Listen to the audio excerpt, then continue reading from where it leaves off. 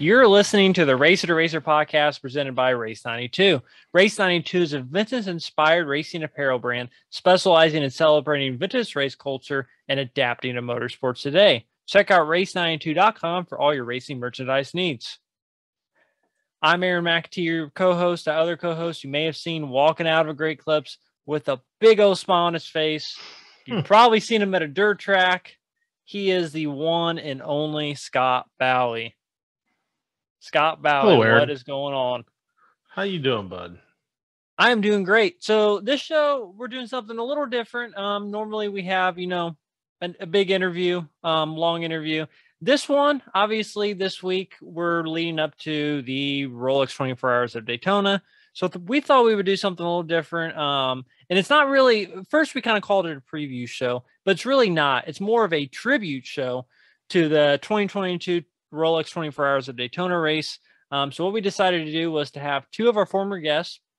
Both had, very successful sports car careers, and they both have driven in the Rolex 24 Hours of Daytona. And we wanted to get a more current guy and, an older guy who's raced, back in 80s and 90s. And that's what we were able to do. So the first segment is going to be Memo Gidley. And then the second segment is going to be Pete Halsmer. And Pete drove not only in a couple Indy 500s, he drove an IMSA for a while, won a lot of races. He drove in Trans Am. He actually won Rolex 20. Well, wasn't called the Rolex back then, but he won the 24 Hours at Daytona in his class 3 times. So yeah, what a better guy to talk to than that. I mean, no one else I can really think of. Great guy, always great to talk to. Yeah, he is. He's a great guy. He's funny. He's nice. Yeah. And Aaron, you can be the person who can say that you got Pete to use Zoom on his phone with the help for the first time. I will say, with the help of a kitchen sponge. With the help of a kitchen sponge, the kitchen sponge is hidden, but it is there, holding up his phone. No, Pete was he is a very nice man, very kind with his time, funny, and a champion. And we found out that this is something I didn't realize. I don't know what I was thinking. 24 Hours Daytona, he wasn't getting Rolex watches when he won, because I asked him about his Rolex watch, and he said, "Well, I didn't get one. It wasn't sponsored by Rolex." Yeah, it wasn't sponsored. That's right. And I think Aaron's right. I think Rolex needs to go back and hand out watches to everyone who won the race before they sponsored it. I mean, I realize it's their money and all that, but come on, it's just some watches, right? There's some watches. But yeah, there'd be a lot, because you're talking about all the different classes and 2 or 3 drivers per car. That'd be pretty crazy. But and Memo was also always a pleasure to talk to Memo. Great guy. And he's still actively racing, and he's looking for an opportunity to run in the 24 Hours of Daytona this year. He's going to be there the weekend before during the Roar, racing in the Prototype Challenge. Which is what we learned is the LMP3 cars. So it's basically the same cars they race in the Rolex, but they're in their own series. And he's racing that. So great exposure for him, I think. I think a lot of teams will know he's still around. He has experience racing in the bigger series. So I know with like COVID and everything, he said that, there could be some openings. So hopefully something works out for him and he's able to get back into the Rolex 24. And unfortunately for him, I forget the exact year, but he had a very bad wreck at least 5 or 6 years ago, right? During the Rolex 24. So I'm sure, part of him wants to come back and do that race kind of as a, I don't know, whatever you call it, like a, what do you call it? Someone comes back to prove themselves. Just redemption. Redemption. Thank you. Yeah, like a redemption. So he can go out, on top of that race and being able to finish it. I'm sure that's something he wants to do. And Memo's a great guy, so I definitely hope see him run in that race. But I think regardless, he's gonna have a blast run in the Prototype Challenge, and hopefully he can bring home a win. Yeah, hopefully he can. He he was getting prepared for it. He'd been out running karts. He was sitting in the garage where the karts were when he did the interview with us. They just wrapped up, And so yeah, best of luck to Memo, and I'm with you. I'd like to see him get a chance in the 24 hours. Too bad it would come at the expense of someone else, but Right. Yeah, that's the only thing. hopefully if need be, he is the person chosen, and then hopefully he can have a good run. And I mean, this past year, he has been racing. Raced in, I think it was like basically like the World Challenge, the series that ever replaced that. And he won, at least I know, one race. So I mean, he's still very competitive. He still stays extremely active with obviously go-karts, which, like you said in the interview, he's in the go-kart garage and the go-kart sitting behind him. So that was pretty cool. Yeah, it was real cool, and yeah, I just made both guests Yeah. again kind with their time, funny, nice. I've really enjoyed getting to talk to him on the show, and I wish Mimo all the best, and I'm sure we'll be talking to Pete again.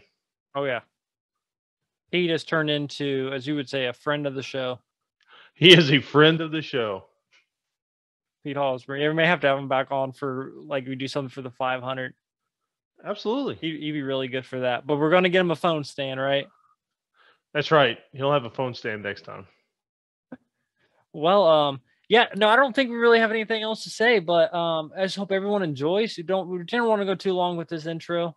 And we do have some other really great episodes coming out. So yeah, and yeah, we're always trying to come up with new things, and we're working on some other guests as well, some other really great people, and we definitely look forward to those as well. And thanks everyone for watching on YouTube and listening on Apple Podcasts, Spotify. If you haven't already, if you're watching on YouTube, hit like, hit subscribe, and also follow us on other podcast platforms. And we really appreciate everyone listening and watching. Yes, please do. And that number just keeps going up, and we absolutely appreciate it.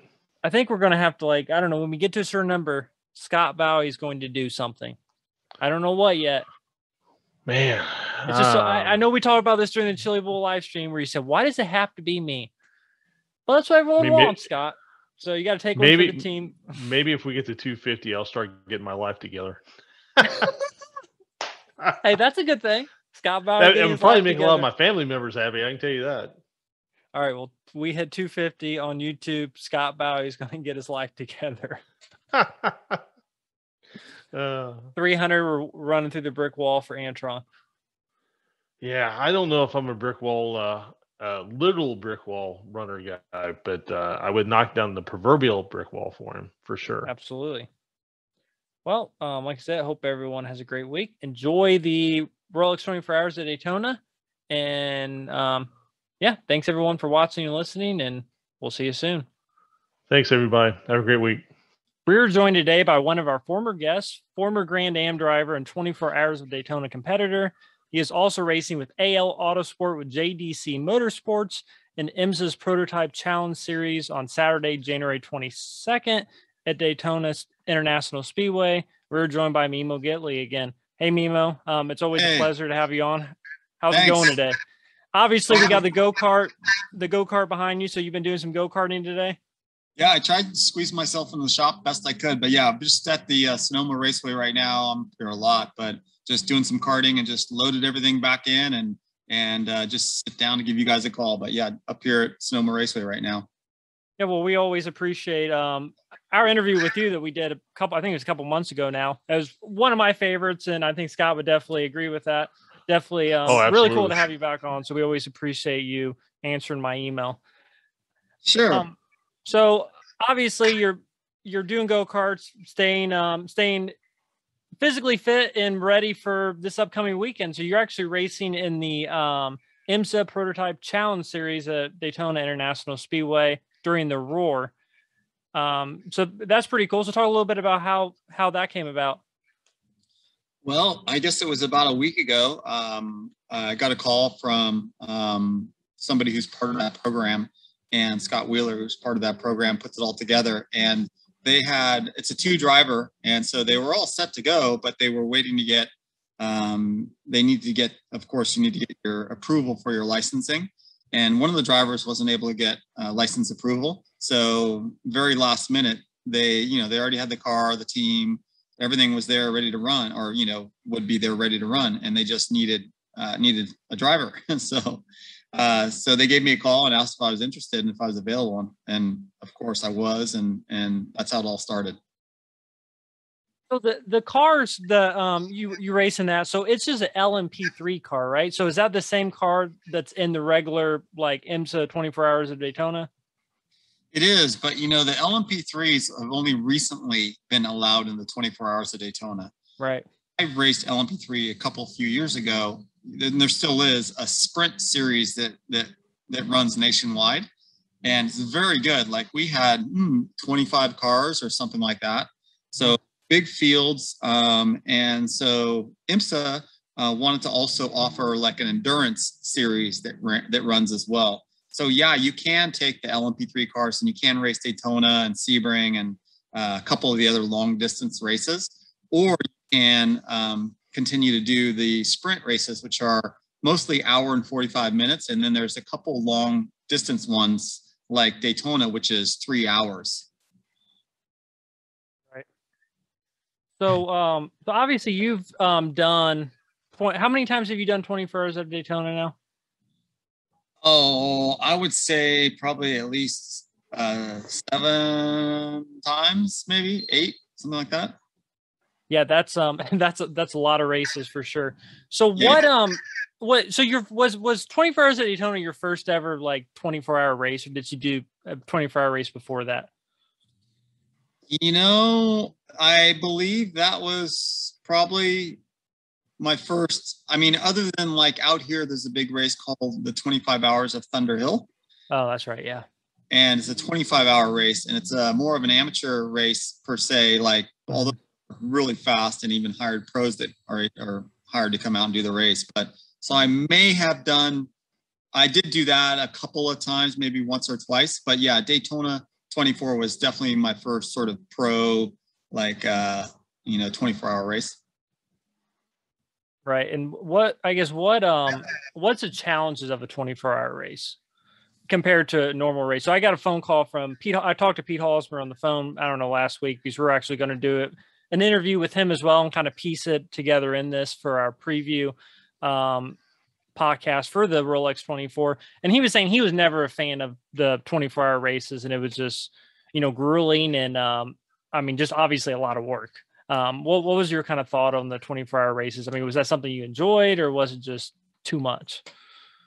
It is grueling for sure. Many sides of it. From a driver, it's grueling because you're in the car, you're out of the car, trying to get sleep, and then knock on the door middle of the night a couple times. And so it is grueling. I mean, I think the thing about grueling races is if you do well, you do win, it's really, makes it like that much sort of more meaningful or special. So, I'm a big fan of sprint races, boom, boom, boom, get out there, bang some bars and get it done and be done with it.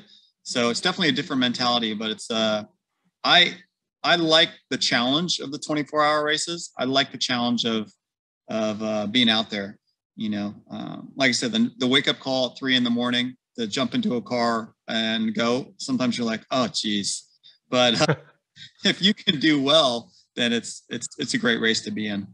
How much sleep do you actually get during that? I mean, do you sleep at all? Sometimes, for sure. Like when I first did my first 24-hour race out at Daytona, I was just so, I was excited to be there, just like any race. And so when I'd get out of the car, I would just hang out in the pits and watch times and, see what was going on and things like that. And that was a big mistake, or at least a mistake, something that I learned. It's like now my whole deal was probably after the first year. It was like, after I get out of the car, I'm like punching out. It's like punching out of the clock and I'm done, And so I'm just like checked out, gone, and go back to the RV or wherever we're staying at. And don't turn on the TV. Don't watch it on, results, wherever you can see them. I would just have a little snack, try and relax, get some sleep. Sometimes that worked and sometimes it didn't. But even not sleeping, if I couldn't actually sleep, just closing your eyes and just sort of sitting there motionless, is not as good as sleep, but it's at least helps you a little bit. So it's kind of 50-50 on sleep. What's the is there any way to train your body for that? Like, can you say for a month before the race start training your sleep cycle, or is there just no way to do that?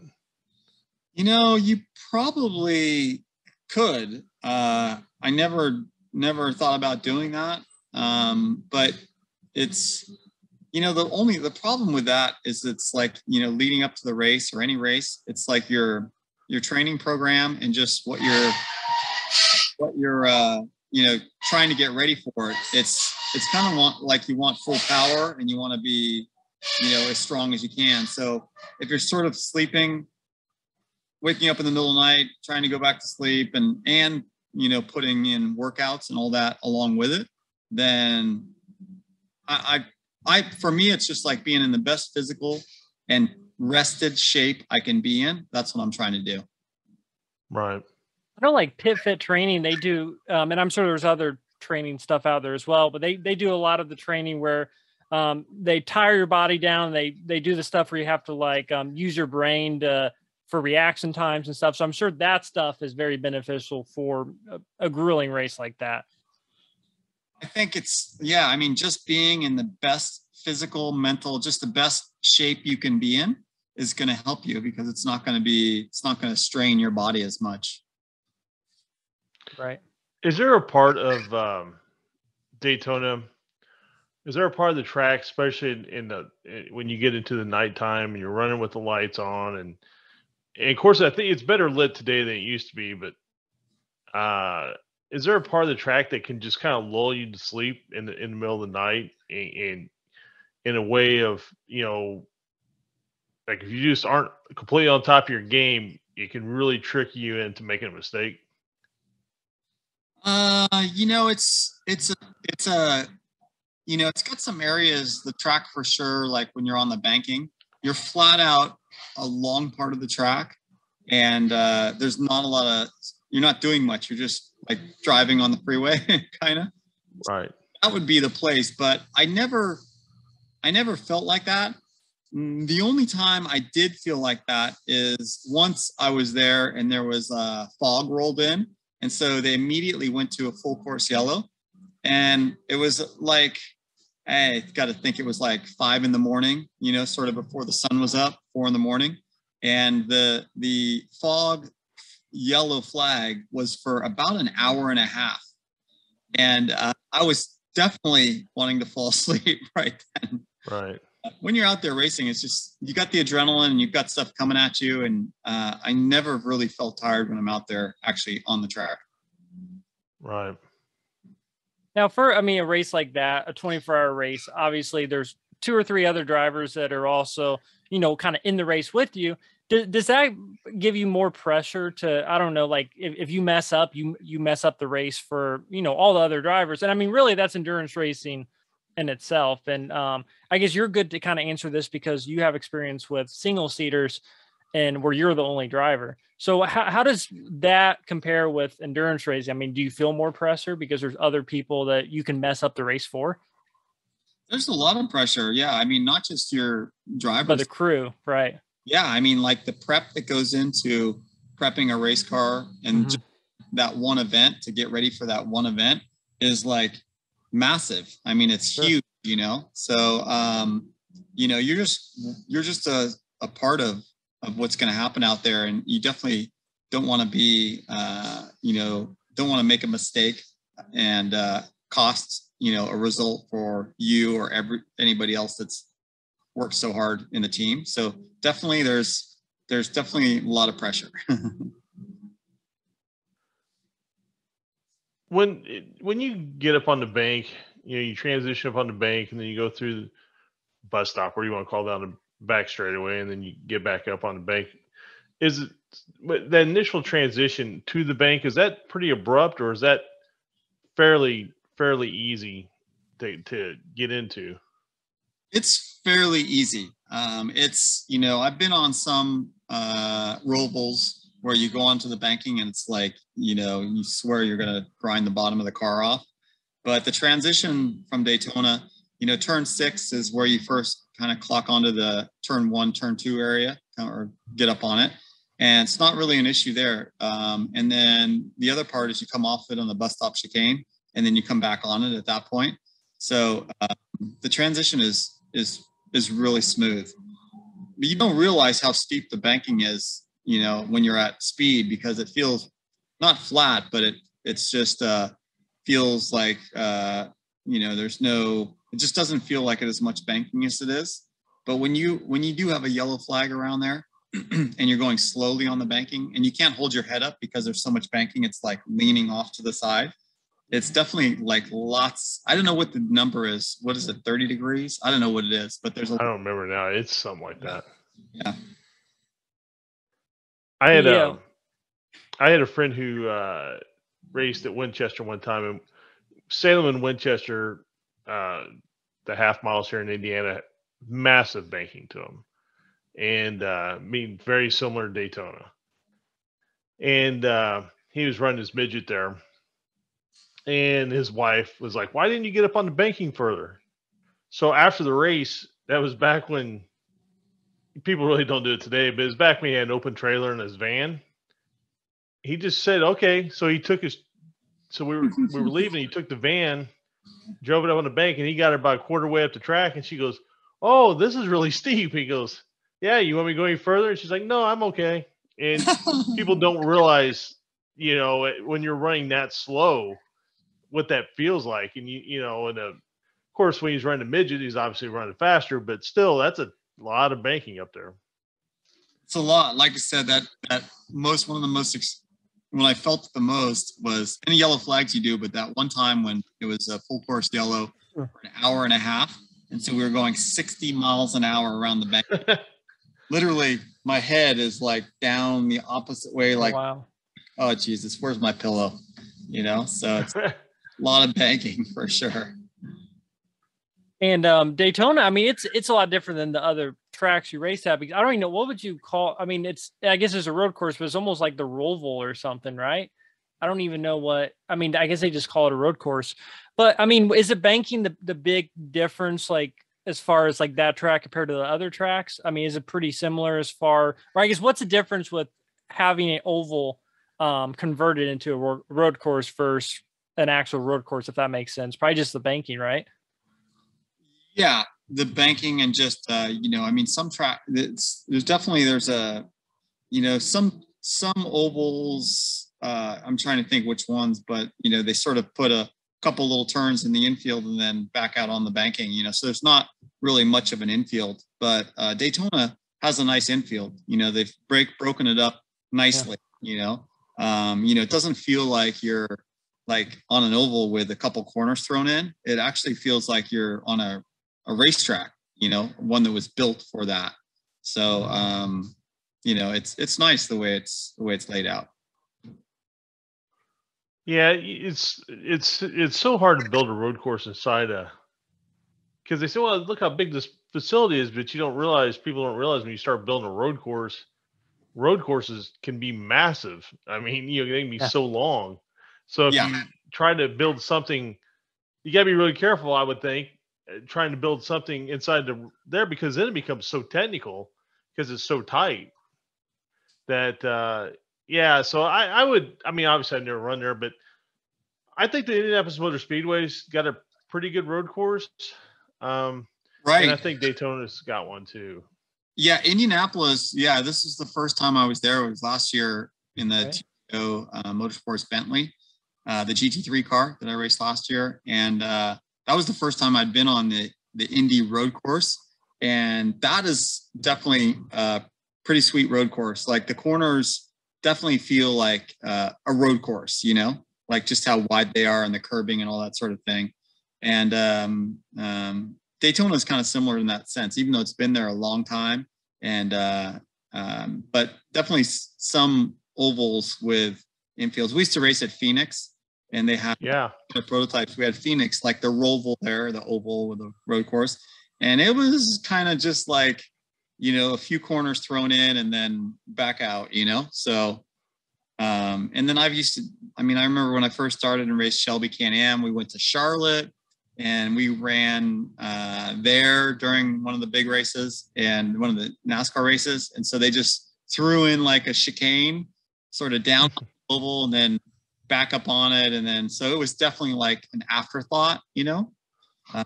So yeah, Daytona is nice from that standpoint. A track like Indy is also very nice from that standpoint too.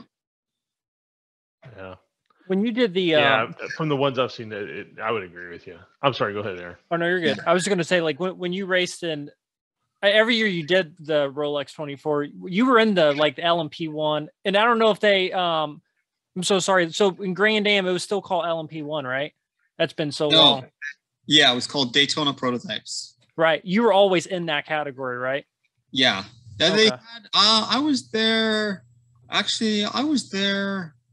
When was it? Was it before that? Yeah, actually, I was there when it was before Grand Am. It was IMSA, not IMSA. What was it before Grand Am? Where the sort of the the other ALMS type cars. Oh, like ALMS. Yeah, I wonder if it was. Yeah, maybe it's ALMS. I don't remember what it was called. I did race there once in a Lola Judd or something like that with Stefan Johansson's team. Was it Stefan Johansson's team? I don't remember. It's been a long time ago.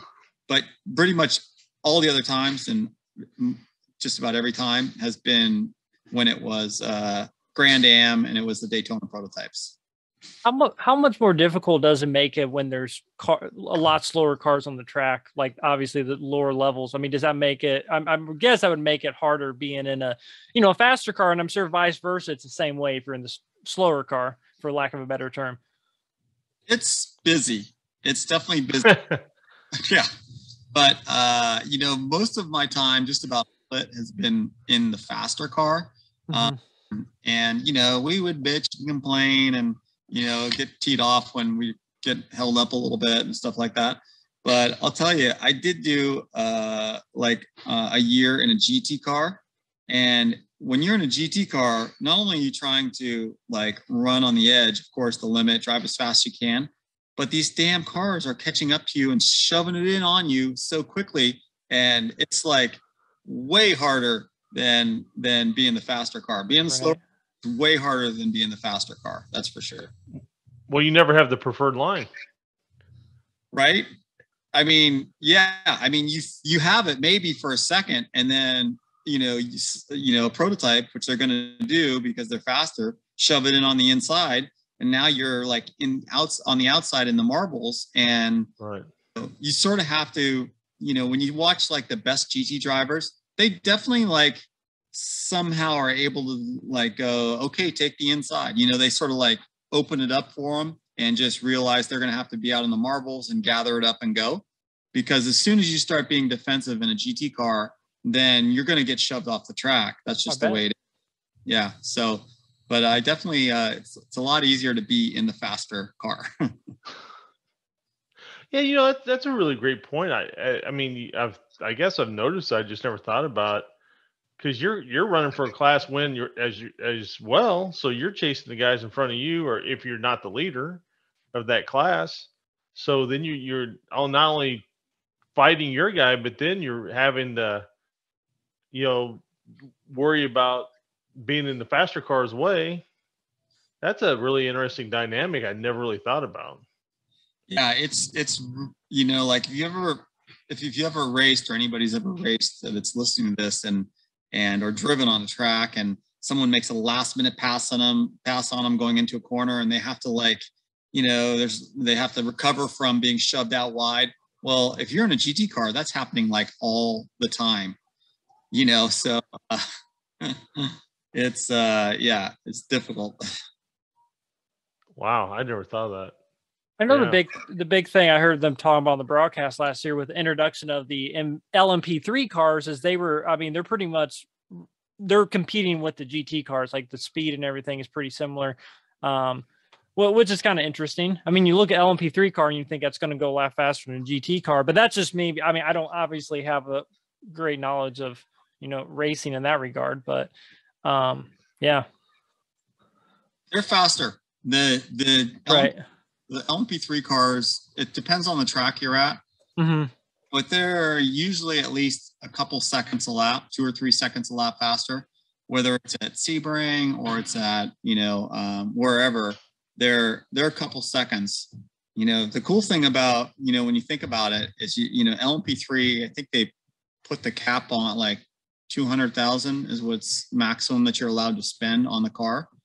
You go buy a new Porsche GT3, 99, whatever the newest one is, you're going to be spending like $500,000 or $600,000 on it. So, like when you look at like bang for the buck from a lap time standpoint, it's hard to beat an LMP3. That's why the series, one of the reasons why the series is so successful as well. Basically, you're 2 to 1. And they are faster. I mean, Aaron, even though if you look at lap times, they're like, depending on the track, 2 or 3 seconds a lap faster. About the same down the straightaway. Like, LMP3 at Daytona is about 180 miles an hour down the straightaway. So similar down the straightaway to, GT3 as far as outright top speed. And then definitely a little faster in the corners as well. Even though the GT3s, I mean, they haul through the corners. I mean, they all make great downforce and they have big tires and they're fairly light. But yeah, it's bang for the buck. It's definitely like, when they introduced the series, that was an awesome thing that they did for sure. And just how it's been controlled. So can you take a moral victory out of one of those deals? I know everybody, seconds first, whatever that somebody wants to say, but when it's when you guys have overcome and maybe you had problems and you run, say, 4th in that race, can you take moral victories out of that deal? Yeah, you like to think so, right? Right. I mean, it's, all you can do, in that race is you can just get out there and just do the best you can. And not only like when you're out there at the racetrack, but also like leading up to it. I mean, Daytona is a grueling race. 24-hour Daytona is a grueling race. And so there's, it's the off season kind of, November, December, right? That's usually the off season. But, I was and still am, but I mean, for 24-hour racing, you need to be hitting it hard. You need to be doing everything you can to be in like top shape. There's no real rest time before you start the normal season. So, you got to hit it hard for sure. Right. So we were talking a little bit about this before we actually started the introduction, but so this upcoming weekend, you're driving in the IMSA prototype challenge. So talk a little bit about what you want to get from that. And I mean, obviously you want to win, but also we're talking a little bit about how the Rolex 24 is coming up the week after, and your goal obviously is to get it right for that. So I'm guessing the prototype challenge is a good, a good way to show people you're still around and you're still competitive, right? Yeah, it's great to get out there. I mean, really, that's my number one thing. The only thing I'm really focusing on is just basically to go out there and give these guys a great result and help them. They're a new, JDC has been around for a long time, very successful. Actually, I've known John in racing a long time. They started with nothing and now very successful. But as far as like my car that I'm in, that's a new car in the JDC sort of team. So new sponsor, new drivers. So I just want to give them as much as I can, like to show them, pass on, whatever, help them and just do that, and then, it's like anything, you never know what's around the corner. And, but I don't really have any goals on anything else other than right now, just to get out there and do what I can do and help them in the LMP3 prototype challenge. So for something like that, I mean, do you just make yourself kind of visible like during the roar and stuff so people know you're there and you're available, or how does that work? Yeah, it's always nice to do that. I mean, I know so many people that are there, but see somebody for a year, they may think that you're off doing something else or you're just not interested in getting out on the track, or So it's nice for them to see you physically, make eye contact with you, and see what you look like, see what they think about you. So definitely helps to be there for sure. Do you got any sponsors you'd like to plug in this deal? Oh, AL Autosport, right? Autosport, AL Autosport. It's all really new to me, but they're a new team, as far as that are running this LMP3 or new, side of it to this LMP3. So, they deserve the credit for getting out there and doing it. I think it's great. I think Alex, who's the owner of this car and this program, who was actually slated to drive and couldn't, he's really excited. He's a new guy into it. He's done some racing in other series, I think Ferrari Challenge or something like that. So, and he just wants to get into the big show. So I think it's great. Alex is going to be out there, and my teammate Alexander, of course, in the car. And neither of them have been to Daytona, I think, before. My teammate hasn't driven on the track before. And so it's just like, it's a great way to get in the big to be feeling like you're part of the big show, which they are. And so, definitely my hat's off to them. And I'm stoked to be out there and get in the car and work with JDC and just go have some fun, do well and have some fun. That sounds great. Well, I wish you all the best. I wish you, what do you guys get for winning that? What do they have? I don't know. I think a trophy. It's not a Rolex. I didn't know if they had the plaques or if they had plaques or trophies or. They usually, IMSA has really nice trophies. So they usually have, great trophies. And like I said, it's a competitive series. And there'll probably be at least 30 cars that are out there. And, it's a big deal. I think if you're the overall winner in this 3-hour race, I think you've done a great job. Absolutely. Sure. Absolutely. Well, Memo, it's always a pleasure talking to you. Thanks for coming in again. And man, we sure hope to talk to you again this summer. And thanks a lot. Best of luck to you. Yeah. And just it's great to talk to you guys again, but it's just it's cool. Hopefully, my whole deal, one of the things I like to do now is just, it sort of inspires people to get out there and do what they dream about doing. And I love racing, and it's just like getting out there, being ready. I mean, it's you just wait for these opportunities. And so I just like living the dream now. That's what I'm doing. So living my prime right now. So anyway, just thanks a lot, guys. It's good seeing you. Hey, thank you. And thank you for sharing your prime with us. Right on. All right. Thanks, guys. All right. Thanks. Best of luck. Thanks, Memo. Yep. Thanks. See you guys. Bye. We're joined today by one of our former guests, former IMSA and IndyCar driver. He is a 3-time 24 Hours of Daytona class winner. We're joined by Pete Halsmer. Pete, it's always great having you on. We really appreciate you always taking our call. Oh, thank you, guys. I appreciate it too. It's been a love of my life to do the racing stuff, and I'm glad to talk to people about it. We did win it 3 times. And the funny part was the first time I won it was really only the second or third time that I'd gone there. And I got a ride with a Mazda guy, a guy that was supported by Mazda, but had a small business, Mazda business, Jim Meter, who had a company called Racing Beat.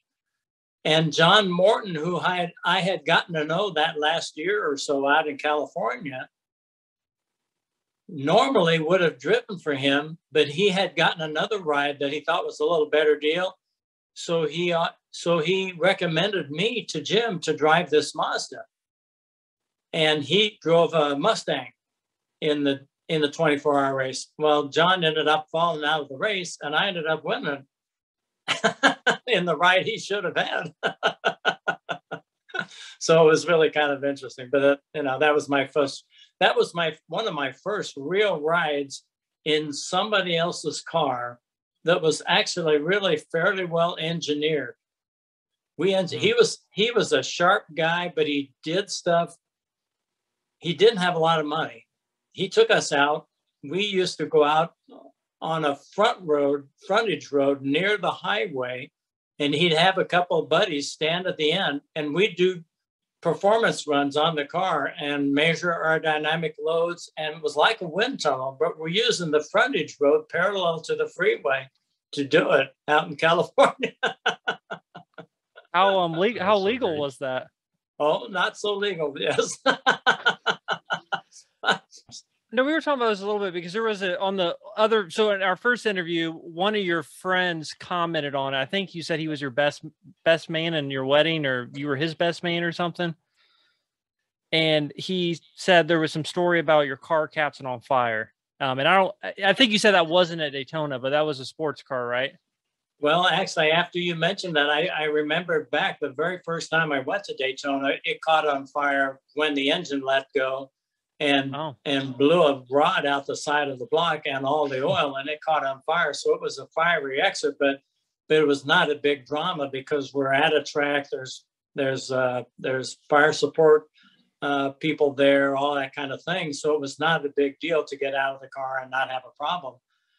But the big fire that I've had in my racing career was at the Baja 500 when I drove a small Mazda pickup truck in the Baja race, and in the middle of the night rolled it up in a ball and caught fire out in the middle of nowhere, and almost didn't get out of it. I mean, my shoe caught underneath the pedal. I couldn't get my feet up on the dash to get the weight off my seat belt to get my belt disconnected. Luckily, I had a buddy that was in the car. It was a two people situation that we were racing. I was driving. He was the navigator. Luckily, he could get his feet up on the dash upside down and get the weight off his belt and get his belt unlatched. And he got over and helped me get the weight off of me to get out. And I mean, I remember, and it was a huge fire because it tore the fuel vent off when it rolled and dumped all the fuel out on the ground right underneath the car and caught fire immediately. And I remember taking one breath and thinking, boy, that's the only breath I've got. And I got to get out of here before I breathe again. Because it was just totally consumed. There was no oxygen in the air. And so that may be what he was thinking about when he mentioned something about a fire, because that was the big fire that I was, I was almost roasted in that. Wow. How many years did you do Baja? Lucky. Did you just do Baja 1 year? Or did you do I just did it that 1 year Baja. I did a few off-road races with RCRs because his boys ran off-road cars. And I did the, the Vegas Torino race. I did a few of those, and I kind of enjoyed it, but I didn't have any experience enough to learn to read the desert. You really had to learn, if you had to be around the desert and get to know how to read it, to know what you're coming up on if you're going to go fast on it. And so that was always a challenge. But I did get to do the Mickey Thompson series in the off-road trucks for several years with Glenn Harris and the team they prepared for the Mazda people. And that was really fun. We won some races in that, and I really enjoyed that. But that was all in stadiums, kind of like the motocross people do and the supercross stuff these days. Yeah, that was fun. That was a really interesting challenge.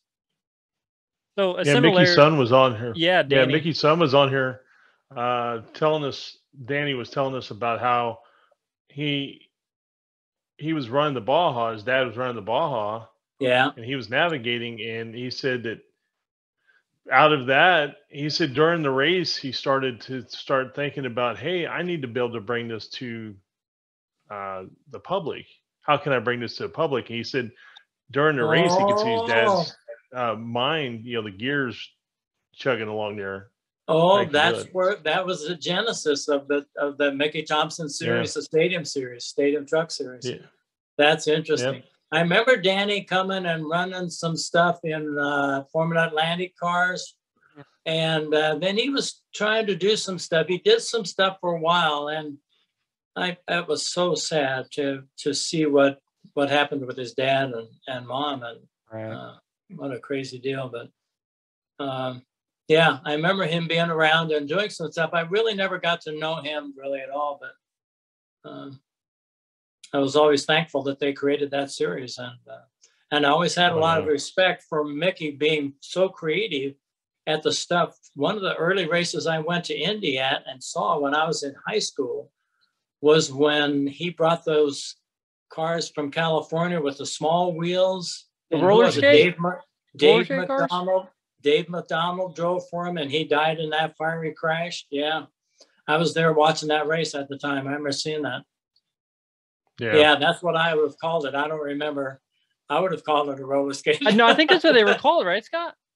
Yeah, that. I don't know if they were officially called that, but they've always been nicknamed that for sure. Yeah, they were very low and very aerodynamic and had small wheels. I mean, it was really innovative stuff. Sure. Yeah. Yeah. No, it was. It was a cool car. So, you know, talking a little bit about like the off-road racing, and like Baja is kind of similar to the Rolex 24 because it's a long race. Yeah. So talk a little bit about your first Rolex 24. Because that was actually your first 24-hour race, or did you do 24-hour race before Daytona? The first 24-hour race that I ran was at Daytona, the 24 hours. I think it was in 80 or 81. While I was just getting into Indy cars and trying to do as much IMSA stuff as I could for the seat time and the experience. And I went back there with a guy from California, prepared a Ferrari Daytona. And Al Jr. and I were teamed up in it because he and I had been running in the Super V series, competing with each other. And we got hooked up with the same guy. And that was the car that I ended up dropping out in the first hour and I had a little fiery exit. But yeah, it was like the next couple of races I went back there looking for rides. And I think maybe the next one that I ran was in 83 that I won, that John Morton recommended me to Jim Meter to run his car for him. And we ended up winning the race. Yeah. What how much, so your first 24-hour race, how much sleep? So we just have Memo Gidley on and we asked him the same question, like how much sleep did you actually get during those races? Well, you don't really get, I don't know that you can. Some people may be able to sleep and you probably get some sleep late in a race, you know, maybe in the morning if you've got a situation where you've got enough time, because when you come back, you got to debrief and talk to the people and help them understand what's going on and give them any input about how the car is. So you lose half an hour, 45 minutes getting back and actually getting to a point where you could actually doze off if you have a chance. But then you also have to be ready like an hour and a half before your next stint starts. You have to be ready in case that car comes in early and has to take advantage of a yellow or something. So you really don't have a lot of time. But what I found and what I thought about early on, I was probably pretty lucky I thought of this. I just paid attention to making sure I laid down and closed my eyes. And I found that gave you a lot of rest and recovery. And your eyes are one of the things that get tired fast. You know, I think that uses up a lot of your focus and your mental energy. And if you can just rest your eyes anytime you have out off the track, that you can just lay down, even if you're behind the pits and you can't have time to go back to the motorhome or something like that, and you just lay down on the ground on your coat and close your eyes for half an hour. Even if you still hear stuff, you can't sleep, but that gives you some rest. And that really helped me over years. That was one of the things that helped me be fresher late in the race, I thought. That's really interesting. And how many co-drivers did you guys have back then? Early on, it was 2. Then for the entire 24-hour race.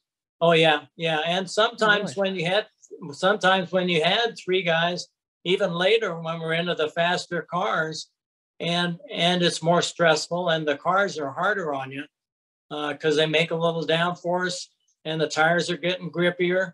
And the race is getting more competitive as the cars become more reliable. You could run closer to qualifying times. Over the years, early on, you couldn't do that because the cars wouldn't hold up.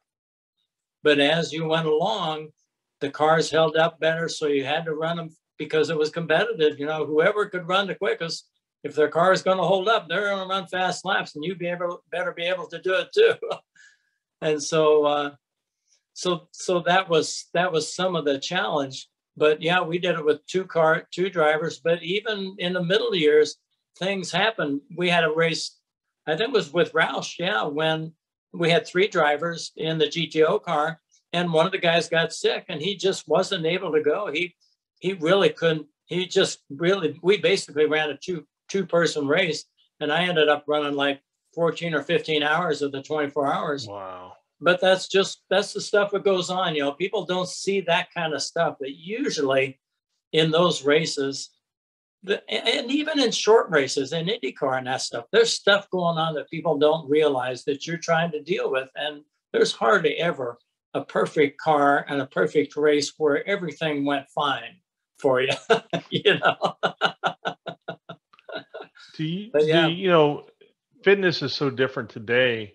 Did you do a lot of cardio and some Well, like I played what they would call circuit training today, like cardio and lift a little weights and well, stuff like that? I played a lot of sports when I was growing up, and I always enjoyed it. And I knew as I started racing, I could see it was physical, and it was getting more physical as the cars developed downforce and all that kind of stuff.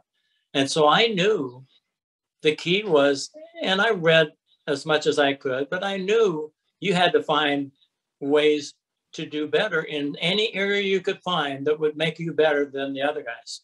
And I did a lot of training with my eyes, not just cardio and weight work, but neck exercises. I built a neck exerciser, all that kind of stuff. As you got into downforce cars, like the small Formula cars with wings and stuff, you know, it started using up your neck, and then you start running on ovals. And I remember the first time I ran an oval race, the last quarter of the race, I couldn't hold my head up. Absolutely physically could not hold my head up. I didn't have a neck strap, any of that stuff. Didn't know about them. And so I'm driving the last half of the race with left hand and holding my helmet up with my right hand, driving around the corners. You know, I'm giving up a few places, but I'm out there running, but there's no way I could hold my head up. It hurt first, and then it wasn't just pain. You just couldn't physically do it. And so I had to work on neck muscles and getting a neck strap and all that stuff. And, you know. Well, I was going to say a moment ago, I was going to say a moment ago, it looks like you still got a big neck. Like you still have a lot of muscle in your neck area from racing. You know, when I stopped racing, finally, after a year or two, I started getting really bad headaches. And one of the things I went back to, because I suspected maybe, because I had worked a lot on my neck and having accidents with whiplash and neck strains and all that stuff. But I had headaches, and I went back to a little exercising my neck. And that solved it. You know, just exercising and stretching my neck really helped with that. It was some really bad headaches I was getting. And I suspected it was muscle and arthritis and stuff in my neck because of what I'd done. And I've come across that in other parts of my body as well. But, you know, you learn to pay attention to that stuff from trying to deal with all that in racing in the early and middle years. Yeah. You know, that's a great point. Yeah. Memo was kind of saying something similar, right, Scott, yesterday about because there was 124 he was in, they had like a 2-hour caution. So they were just basically going around the oval most of the time for 2 hours. And he said it was just so hard for him to keep his head up because, and you could probably speak on this better, but like when you go faster, it's easier for your head to, I'm guessing like the G forces kind of keep it, right? Well, what he was saying is that on that giant banking, you know, you didn't have the G forces kind of pulling you over. So he was stuck against the car, you know, this way, looking up. Right. Having to look up this way because you didn't have the downforce and G forces. Yeah, that's a really good point. And that's one of the things I remember learning early on is, and it was a bit dangerous sometimes when you got into the faster cars, like the GTO cars and the GTP cars, that stuff, you start going so fast that you can't look up enough. The top of the windshield doesn't let your visibility look far enough ahead on the track because on the banking, to look ahead, you're looking up and to the left. and you're looking up almost more than you are to the left almost. You can't see far enough ahead. And just the way the cars were built early on, they didn't recognize early on that was a problem. And your vision was kind of restricted, and stuff could happen out there that you couldn't see happening. And by the time it came into your vision, because of that top of the windshield restriction, you were on it. Yeah. No, But that makes sense. I My understand brother, what he was saying about neck muscles. You're not working the back of your neck muscles to look up as much. Yeah. He said he wishes he had a pillow. When he was going real slow, it would have helped him. Or the other thing that can happen is your neck foam and stuff like that, and the strap that you have, whatever you have to hold you for the right position when you're at speed. Now you slow down and you're going around the banking real slow where your head's trying to drop down to the left now. You don't have a neck strap, or you might not even have a foam cushion over there for that. If you're sitting like that for a while, I mean, that wouldn't be so bad, because it's just the weight of your helmet. But when you're at speed, you're 2 or 3 times or 4 times with the G loading, making your head 4 times as heavy. And that's the really bad part. Yeah. See, back then, I mean, you guys had did you have the neck rolls, or what was it? You didn't really have used that stuff. Right. Yeah, we used that stuff. And that helped some before they had the Hans devices. That was trying to help with whiplash things and that kind of thing, and accidents. And then we had a strap to the side of the helmet to keep it from moving, falling over on the ovals. Yeah. Interesting stuff. Oh, for sure. Another thing you mentioned, which I didn't even think about when we spoke on the phone last week, was about the bus stop chicane. Obviously, that wasn't there when you raced. I don't even know when did they put that in? Yeah, I don't know when that stopped. What's that? I would think like early 2000s. I'm not real sure. But what? Yeah, I think it was before that. But I know when I ran there in the early 80s, it wasn't there for at least a few of the first races I ran there, 1 or 2 of them at least, because I distinctly remember coming down the back straightaway in some heavy rain and the mist, and you're going pretty fast without the bus stop by the time you're getting towards that banking and 3. And I remember just seeing a red light, and I moved to the right, and immediately I went by this guy about 40 or 50 miles an hour difference. I mean, he was slowed way down, and I had no idea he was going that slow, but I had just missed torpedoing that guy, going about 50 or 60 miles an hour faster than he was. But yeah, and that was one of the, and I think they really needed, I think they saw the need for something to slow things down a little bit, because we run that stuff in the rain, fog, everything. Right. And that really makes it dangerous. And they were having tire problems with guys going into the banking that fast on road racing tires that weren't really built for that kind of speed and loading. I was going to say, that sounds familiar. It sounds like the Formula One debacle we had. The U.S. Grand Prix back in the 2000s. Yeah, exactly. Yeah, you never know for sure what things are lurking out there when you try something a little different. Right. But it was really interesting to get to know that kind of a race. Like you mentioned, I had mentioned, I first went to an endurance race, and I thought, well, I'll do this for seat time and experience and to get better at stuff. And I didn't really think of it much as a race, because it really is a combination, physical endurance and mental endurance training and experience, that you need to learn how to do that kind of thing and minimize mistakes and maximize your abilities over a long period of time like that. And so it's establishing different parameters for how fast and how hard you can run, and still minimize the mistakes and still optimize the speed with which you cover the laps over a long period of time, a number of hours and that kind of thing. How much strategy was involved with on who was going to start the race and who was going to finish? How was it always the quicker driver started, or how did that work? It kind of evolved. Usually the quicker driver started the race. The guy that qualified it usually started it. But then I think as years went on, I think as the teams, as we had more drivers and the teams and drivers were more experienced, and you had people on the teams that had time to think about that stuff, I think they looked at and talked with the drivers and tried to see where your strong points, saw how fast you could run at night, how consistently you could run at night versus the daytime, how well you ran in the rain, and tried to take all that stuff into account and use that to decide what kind of strategy of timing and who's going to run when and all that kind of stuff. I think that's the smart teams, you know, I'm sure evolved into doing that. There wasn't much of that in the early years because it's only two of you. Right. Yeah. But it was interesting to see that evolve. I mean, it became so specialized in the later years, you know, after the 80s and into the 90s, and even the better teams that had good, you know, enough of a funding and had good major sponsors and the car companies involved. They had the funding to have specialists on the team to think about that stuff and address that stuff. And yeah.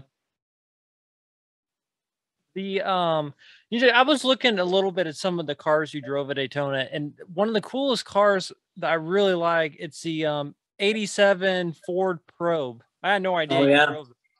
Really cool paint scheme. I don't even know what was the company, Applicon? Oh, Applicon. That was with Roush.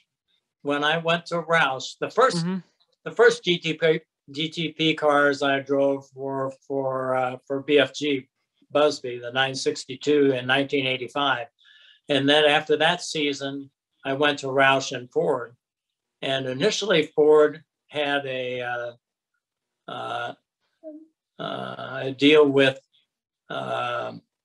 Zach Speed, and they were campaigning the Probe that Zach Speed built and provided the engines for, and Zach Speed ran the team. And then after a year or two, Ford dropped out of that, and Jack took over running the GTP car for Pruitt and I. And we were in that Applicant car, which was the next generation of a Ford Probe. It was called Maxim, Maxim. The same guy that designed the Ford Probe designed the Maxim as the next generation. And we ran that car sometimes with a V8 in it, sometimes with a turbo 4-cylinder in it. And we were reasonably competitive. We were able to run in the top 5 with that car. It still was not really a super well developed and competitive car, but it was a pretty good area. But that really wasn't a strong focus of Jack's. He was kind of doing that, I think, because Ford wanted to or something for a little bit. But the real deal we were there for was to promote the Mercurs and the Cougars in the GTO and the Trans Am and stuff. So, yeah. What was it hard? Like, I don't know, like going from driving a GT car where you have cars passing you, then going to like a prototype car where you're passing cars. Was that hard, like getting used to? And it's something you just really fairly quickly you learned. You really had to pay attention to what the different parameters were. And it really was the GTO cars were kind of in the worst of all places because you're passing slower cars, the GTU cars, but you're also getting passed. So you're driving out of the mirrors and the front of those cars all the time. And that's really busy. That's really busy work. You talk about wearing yourself out over a 24-hour trying to get rest so you don't get lazy and just don't happen to glance at your mirrors as often as you need to. And boy, bang, you can take somebody out in a hurry doing that, you know? So the GTO cars were some of the worst. And then it also depended on how competitive you were. If you were running at the front of your group, then you didn't have to worry so much. There were a few other cars that you had to be concerned about, maybe in your group that might be able to be coming up on you and passing you or something like that. But if you're running at the front of the GTP group, it's pretty much all people you're passing, you know, and a few cars you got to deal with around you from your group. But yeah, but that's what you learn. Like I said, the GTO cars, I think, are some of the toughest. The middle class cars are the toughest because you're constantly trying to be aware of what's in front of you and behind you. And it's almost like you never have enough time to really see all of that and be trying to address how you're dealing with the track and how you're racing and how much margin you got left and all that kind of stuff. Do you think it makes you a better driver driving that class? Oh, no question. No question. For those reasons. Yeah, absolutely. Yeah. Yeah, I never thought about that. Makes total sense. Yeah. Yeah, I'm glad you brought that up. It's a really good point. You have anything else, Scott? I don't. I just man, I just love listening to Pete tell his stories and talk about racing, man. I was so lucky to get to do that stuff. I was just so fortunate, and to get to me, it was really special when I finally was able to start to connect up with, because I knew the value of the technology and having engineers with you that could focus exclusively on trying to make the car better and trying to utilize your input to optimize the car for the tracks and stuff. I really enjoyed getting to do that eventually when I got with better teams. You know, when I'm running my own car, or even the early cars like the Mazda that I drove in '83 that we won the first 24-hour GTO with. And we actually finished third overall, I think, in that race with that GTO car, which was very competitive. But it was just the guy built a really durable car that just kept running. And back in those days, that was a major asset because all the cars had problems usually. Right. But that was a real treat to get to work with somebody that was that thorough and really optimize the car and listen to the driver's input to try and improve things that would help us go faster or be safer when we were going fast to keep it on the track. You know, all that stuff. That was a real treat. Absolutely. Now, do you ever put the watch on to watch the race? I never got a watch. Rolex was never involved when I was doing Oh it. man, that's right. No, I didn't know that. Yeah. I'm jealous. Oh, I didn't know that. No. Oh, you ought to be. Nope. But they need to like go back and give the. They need to go back and give the. You know, kind of like they did with the Borg Warner, Scott. With before they did the mini Borgs, where they went back and they need to do that. But I'm guessing it would be a lot more expensive for them because there's a lot more drivers. Yeah. Maybe fake Rolexes. Yeah. I used to tease PJ Jones. I would tease him, and I would during the 24-hour, I'd ask him if he had his Rolex on, if he's watching. Real nice. Hey, every era has its pluses and minuses. You know what the heck? I was thankful that they were having. I came from the era of amateur racing where there really was no pro road racing. John Bishop was just starting IMSA when I started amateur racing. Mm-hmm. And I was so thankful that he was starting a professional area for guys to look forward to possibly making it as a career down the road. And thankfully, that worked out for me after 10 years of amateur racing. His IMSA was getting to the point where there's starting to be a few positions in pro racing for drivers in road racing. As the manufacturers came in, Ford came in, Chevrolet, some of that kind of stuff, Mazda. Yeah, I was so fortunate. I was happy not to have a watch. I didn't care. When was your last 24-hour race? Daytona? I think it must have been right around. I don't think I ran. I ran in '89, won it in '89 with Roush, then went to Mazda, ran there a couple of years with Mazda in the GTP car and GTO. And then after Mazda closed their program down, I went to BMW and drove for Tom Milner and the BMW people for a few years. But I don't think we ran the 24-hour race in those cars in that I don't remember that, to be honest. You know, Right.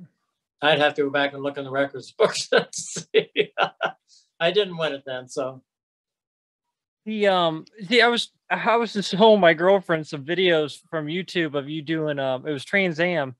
That was just like 10 years ago, right? So you were racing Trans Am, Yeah. just up to, it was like Yeah, 2012, I think was the last year or something like that.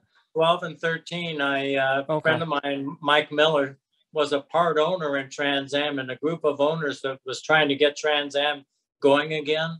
Mm-hmm. And he asked me to come back and help him try and sort those cars out. He had a team and a couple cars, and so I enjoyed doing that. And he's a really nice guy, and I enjoyed working with him and just helping him out.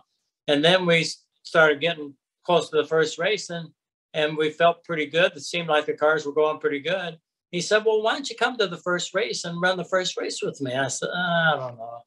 But I did, and we won the first race. So then he says, oh, well, you can't stop now. All right.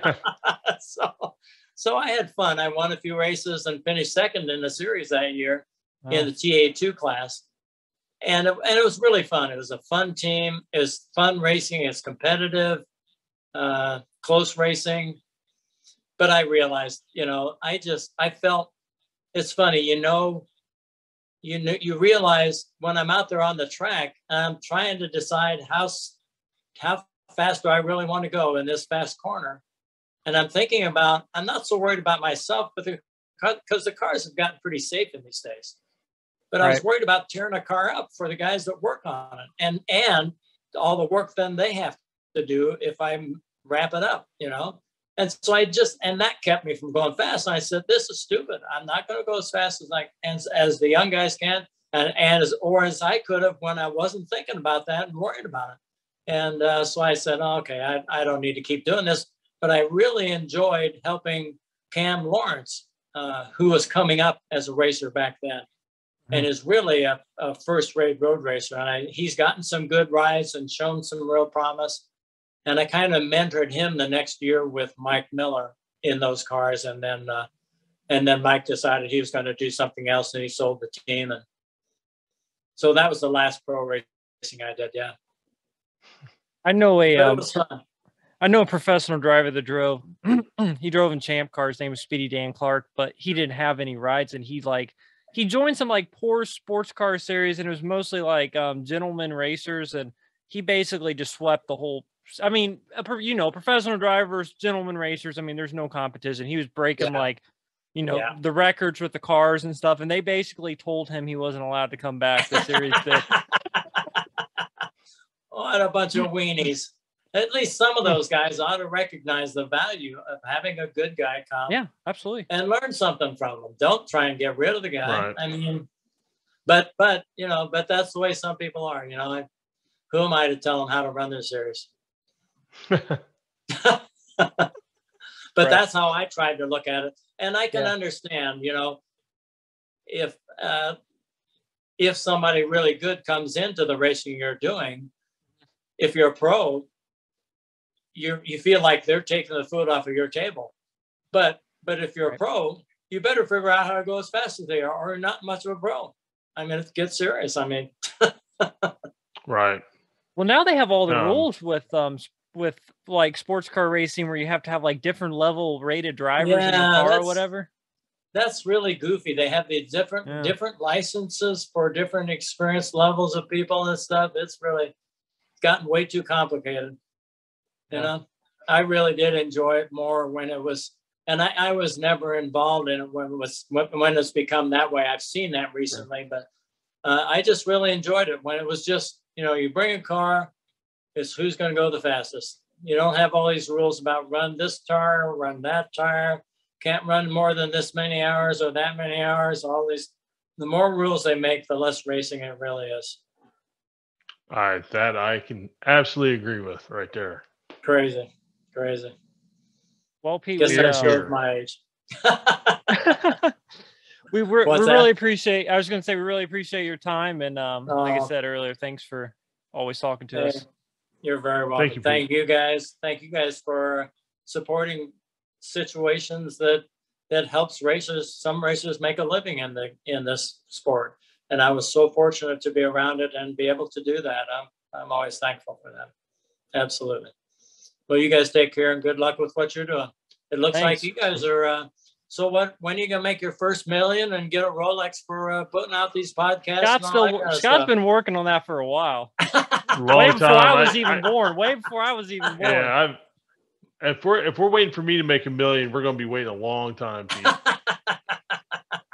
Well, we need to find ways for you guys to up your game a little bit. Find some good sponsors for your podcast stuff and all that stuff. We've been working on some stuff like that. We're trying to get working on some stuff. We're trying to do more like video. We're trying to come up with some ideas to do some like video stuff too, kind of outside of the podcast stuff.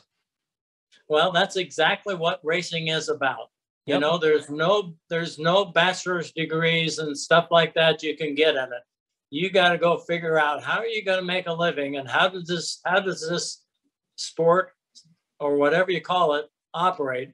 Where can I find a niche that I can actually make a living doing something I enjoy and I won't really be calling it work at least some of the time. That's right. Right. It's funny because I know people, me and Scott both have day jobs. So this is not, we don't make a living or anything like that. We both have really good jobs, but I know a couple people who are like professional YouTubers. And that's just too risky. Yeah. Yeah. That's kind of like trying to be a race driver back in the 70s and make a living. Absolutely it is. Unless your name was Andretti or Unser or something like that, then that helped a little. Absolutely. Not all of them. It didn't help them all. That's right. That's right. It's a very, and that's one of the neat parts about the sport. It's very unforgiving. If you're not able to do it, you probably aren't going to do it very long. I absolutely agree with that. Yeah. It's your name will only take you so far. Very immediate return. You find out real quick how good you are. And a lot of times you find out you just don't have the money to show how good you are, but that's part of it. Yeah. All right. You guys take care. All right. Thanks, Pete. Pete, anytime. It's always a pleasure. Thank you, Pete. Thank you very much. Take care.